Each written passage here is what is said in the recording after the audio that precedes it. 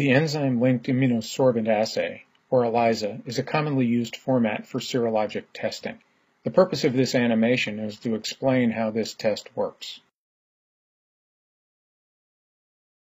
ELISA serologies are usually done in multi-well microtiter plates so that dilutions of serum can be easily prepared and tested.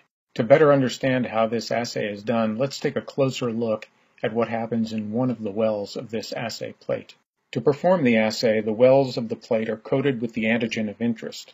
For commercial tests, this would be done by the manufacturer of the assay. To begin testing, the wells are filled with dilutions of the patient's serum. If antibodies against the antigen are present, they will bind to the antigen fixed to the bottom of the wells. But only antigen-specific antibodies will bind to the wells. The wells are then washed out to remove all unbound antibodies. Next, a solution of an animal antibody against human antibodies is added. This second antibody is covalently conjugated to an enzyme. The wells are washed again, this time to remove any unbound enzyme-conjugated antibody. Finally, a solution of a colorogenic enzyme substrate is added.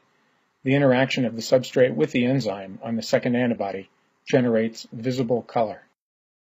The development of color in the wells with a specific antibody can be seen with the naked eye or quantified with an electronic plate reader. The reaction is less intense as the serum is diluted and the amount of antibody captured in the wells decreases. The titer is the highest dilution with definite